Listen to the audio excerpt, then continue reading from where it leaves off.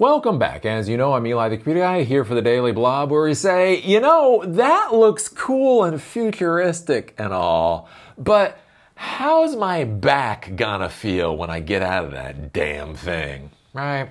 I've been thinking about this, right? Tesla has debuted their robo-taxi service in Austin, Texas, right? Elon Musk, the front runner in the technology arms race, is leading from behind when it comes to robo-taxis, right? Waymo is doing, hundreds of thousands of robo-taxis per week or rides per week or whatever. And, Elon Musk is debuting his lame-ass little service in Austin, Texas that looks glitchy as hell. Have you seen the videos? Have you seen the videos of the robo-taxis? I do believe, right? This may be the first implementation of artificial intelligence in real-world robotics. And the problem is the AI might be acting like petulant teenagers. You will not tell me to drive between the lines. I'll drive wherever I want to drive, Daddy. Oh my golly. You see some of those videos and you're like, wow, thank God I'm not in Austin. Thank God I don't live in Austin. They're the real video. They're real. And you're just like, oh, it is a bright, clear, sunshiny day. And those cars are doing whatever the hell those cars want to do. But anyway, so one of the things when I look at Tesla and I look at the whole, war for robo-taxis right now is an interesting thing I've talked about for a while with the form factor of the Teslas and how the Teslas are designed in general. So I own a Ford plug-in Escape, wonderful vehicle. I also own a Model Y. It exists, right? They literally sit side by side in my driveway. When my wife is out of town, I can literally drive either vehicle. It doesn't matter because she's out of town. And here's the thing, I only ever drive the Ford Escape. And you want to know why I drive the Ford Escape? Because I feel that the Ford Escape was designed for people like me. Whereas I feel the Tesla was designed for Elon Musk. Elon Musk determined how the Tesla should be designed, and that's how it's designed. Ford, I feel like, went out and talked with some actual human beings. It's interesting, right? When I sit in the Ford Escape, visibility is much better. The mirrors are lovely things. That's one of the things with Tesla, right? Elon Musk doesn't want mirrors in cars, and you can really feel that by how just crappy the mirrors are. The mirrors are just, the visibility of the thing is just horrible. But anyways, and I've talked about this many times, where the fit and the finish and the comfort level and how the thing is designed, I feel like Ford is designed for people and Teslas are designed for Elon Musk. And if that's what you want, that's what you want. But that's where we look at the new cyber cabs or robo-taxis or whatever that Tesla is supposed to be building in the next year or so.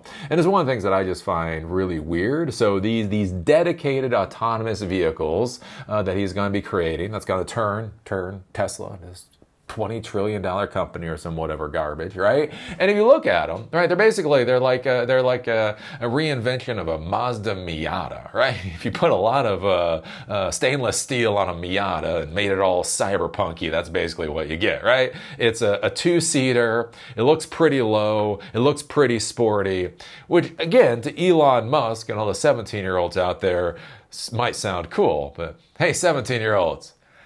Yeah, you're not going to be 17 forever, motherfuckers. So I've talked about it, right? I've got my wrist injury from the Army. I got my elbow injury from martial arts. I got my back injury from the car accident years ago. I had a pinched nerve from just getting beat in the head way too damn many times. And then here's the thing. I literally look at the form factor of the cyber cab or what the hell it's called. And I literally cringe. I would not want to get into that damn thing. I think about it with the Lexus hybrid. So years ago, right? My wife's Prius got eaten. It got eaten by mice. Literally, the mice got in, and there's like the main power thing, and they ate the insulation around that. Literally totaled the Prius. Totaled a Prius. Mice totaled a Prius. Real world. Anyways, so we're thinking about buying a new car. We're trying to figure it out. So Lexus is Toyota's higher end car line, and so they had a Lexus hybrid back in the day. So we're talking about 12 years ago, 10, 12 years ago. And I still remember she was really excited because she wanted the hybrid, but she wanted like a nicer hybrid. And she was looking at getting a Lexus a hybrid for herself. Man, I remember getting that thing, dude. The seat of the car was like that far off the ground. Every time it was weird. It was like this hatchback. Like when you looked at it, it looked like a whatever hatchback, like maybe a sportier hatchback, but it's just a hatchback. And then you get into this thing, you're like crawl all the way to the ground. You're like grabbing yourself to pull yourself up. Even 12 years ago, I was like, please, dear, don't buy this thing. And anyways, that's kind of what I feel like when I look at the Cybercab. It seems like a vehicle that was designed for cool factor for somebody that's stuck in the Blade Runner age of what cool is. And so that's why I find the Zoox to be interesting. And I do kind of think, like, I wonder, like, going in the future, who will win? I talk about this with smartphones, right?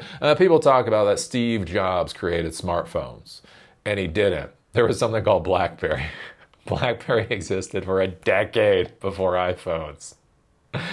Anyways, but Steve Jobs basically created a new form factor. He didn't want a keyboard. He didn't want this other thing. He wanted the iPhone to be how the iPhone is. And so now people think that the iPhone was literally the first smartphone. My favorite smartphone of all time was something called the Motorola Q that ran a Windows operating system back in the day. But anyways, that's why I think it's interesting to think about these kind of things, like form factor and that. And so with Zoox looks like this. Oh, that's a form factor a 50-year-old can love. It's like, oh my God, look, it's nice and tough. It's a toaster on wheels. Oh, you want to drive around in a robotic toaster on wheels? Yeah. The answer would be yes. Look at this thing. You look, look at that. Oh, look at that. It's nice and it's tall and the seats are up here. It's like your own little subway car on wheels that drives on normal roads. And that looks absolutely lovely. Come on, be honest. Think about that Cybercab, and then think about this. No matter how cool you think that Cybercab is, after some running, after some exercise, after you lost the fight with your bed, oh my golly. Actually, now that I run a lot, I have not been losing the fight with my bed as often. What does that mean? When I was 40, I kind of got more out of shape or whatever. Again, with that back injury, if you don't exercise and you don't stay in shape and you have something like a back injury, the muscles loosen up to the point where like you're in bed and you go, "What's that?" And you're like, "Ah!" And then your back hurts all day because you lost the fight with your bed. Anyways, right? Once you get to that point in your life, do you want a Cybercab or do you want something that looks like this? So this is interesting. So this is Amazon invested in this company, and they hope to be delivering 10,000 robo-taxis annually with a new factory as they challenge Waymo. Just think about that for a second. Who are they challenging? They're not challenging Tesla. They're trying to challenge Waymo because Waymo is the actual market leader. Waymo does not get a lot of mentions in the media because they're not being run by a psychotic maniac like Elon Musk. They just do their business and go home at the end of the day. But anyways, so I kind of think this is interesting to be thinking about. Amazon is gearing up to make as many as 10,000 robotaxis annually at a sprawling plant near Silicon Valley as it prepares to challenge self-driving cab leader Waymo. Tesla CEO Elon Musk is also vying to join the autonomous race. He's an also-ran. Anyways, the 220,000 square foot robotaxi factory announced Wednesday heralds a new phase in Amazon's push into a technological frontier that began taking shape in 2009 when Waymo was launched as a secret project within Google. Amazon began eyeing the market 5 years ago when it shelled out $1.2 billion for self-driving startup Zoox, which will be the brand behind a robotaxi service that plans to begin transporting customers in Las Vegas late this year before expanding into San Francisco next year. Zoox conceived believe in 2014 will be trying to catch up to Waymo, which began operating robotaxis in Phoenix nearly 5 years ago. So think about that with Elon Musk right now and his little robotaxi service. Waymo's been running for 5 years at this point. When they talk about the robotaxi service being proof that Tesla should be worth all of that money, they are 5 years behind Waymo.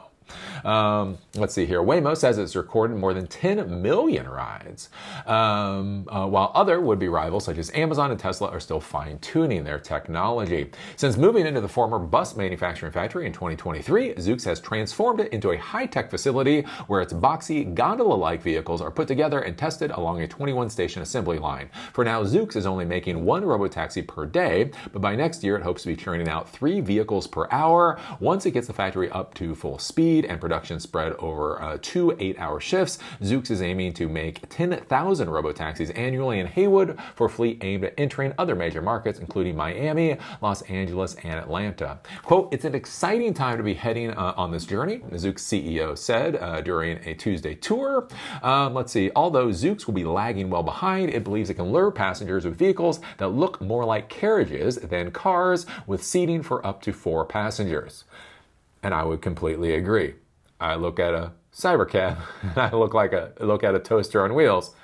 I'll take the toaster on wheels. Zoox is planning to operate 500 to 1,000 of its robotaxis in small to medium-sized markets and about 2,000 robotaxis in major cities, according to Evans. The company says each robotaxi produced in its Hayward plant should be on the road for about 5 years or about 500,000 miles. I think that's going to be the other interesting thing to be thinking about with the deployment of these autonomous vehicles, these cybercabs. There's so much focus right now on things like Austin or Phoenix or Atlanta, San Francisco, and Miami.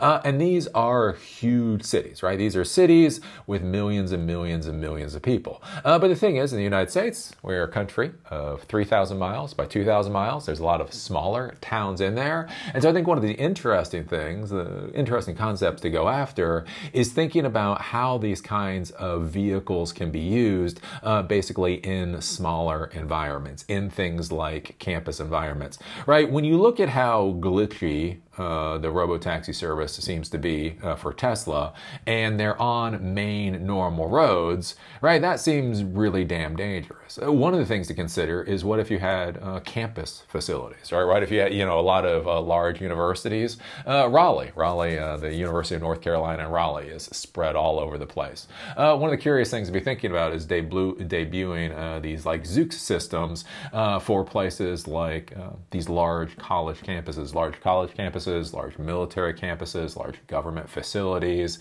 small towns that might be rather flat, right? If you want to get tourists around, you think about places like Key West, right? Key West is entirely flat. It's incredibly flat, right? The speed limit is incredibly low, and so basically, imagine for the tourists if they could just grab one of these Zoox to go 1 mile. They go from 1 mile from here to here, from here to here, here to here. Think about it like as a horizontal elevator system. I think that could be really interesting. And I would argue, with these Zooxes, that brings a lot more utility than what we see out of the Cybercab, or even out of the Waymo, the Jaguars that the Waymo is using is just a normal car that's been retrofitted. And so I'll be curious to see what this looks like. The other interesting thing that we're going to have to look at is basically what do autonomous vehicles start looking like once they are completely autonomous vehicles, right? So the Cybercab or the Waymo vehicle, the Jaguar, right? This is based off of what a car looks like that has a normal driver. Right, a normal driver, that type of thing. It does become very interesting, the idea of what do things like these taxis or whatever, what do they start looking like when you don't have to think about a driver, when you can literally start designing the vehicle based off of the needs of the passengers and not the needs of drivers and that type of thing. I'll be curious to see where that goes in the future. And so yeah, Zoox. Zoox, they're going to be putting out 10,000 per year. Now, again, you might be saying, well, Eli, Tesla's building, I don't know, 1.5, 2 million vehicles per year. Obviously, they're going to win. I mean, this Zoox is only going to be putting out 10,000 per year. I do wonder how many autonomous taxis will actually be needed. Right, that's one of the things, like the saturation point. Like one of the things with vehicles, like with one of the biggest issues with cars, especially in modern society, is that their utilization is so piss poor. Right, so my wife and I, we both have cars that we barely use. Right, literally many days, we will drive 1 mile to go to this little greenway where we walk Roxy, and that's basically all we use the car for. Right, many days I will drive my car literally sub 3 miles. And yet the vehicle is there, right? The 45, we pay $45,000 for it, we pay for the insurance, we pay for the maintenance, and the utilization is absolutely and utterly miserable. And so the thing is if everybody needs their own car, then you need lots and lots of cars. But what if you can take utilization from 5 or 10% of the vehicle's life to 80 or 90%? Once you're able to do that, especially if you have effective logistics and routing systems, there does become an interesting question of how many vehicles do you actually need on the road? And so even with a small number, it might actually, be enough for a lot of the use cases that are out there. So anyways, there you go. So what do you think about this? What do you think about this? The youngins out there, the youngins, do you want to get into some sporty cyber cab where you don't even have a place to put your groceries? Like, where do you put your groceries in the cyber cab? I'm not even trying to be an ass. Like, no, seriously, where do your fucking groceries go in the cyber cab? Elon Musk doesn't worry about groceries. Somebody else does that for him. Anyways, when you look at the Cybercab, does that actually make you excited for a form factor? When you look at a toaster on wheels, when you look at a Zoox, does that make you a little bit more excited? Which one do you think will win out at the end of the day? Put your thoughts down below, whether it's good, whether it's bad. YouTube only cares about interactions. And with that, I'll see you all later.